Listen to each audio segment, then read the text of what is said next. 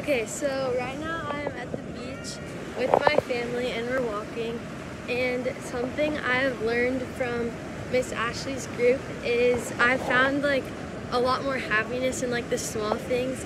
Like for example, if there's like good weather outside or like I got a good grade, I like always like feel more happier because she's taught me to find like joy in the little things.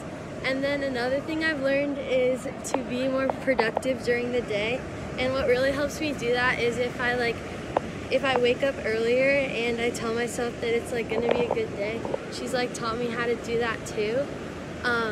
And she's also helped me stop procrastinating, because in the beginning of when I started doing this with her, I would procrastinate a lot and I would stay up really late when I had like so much time to do things.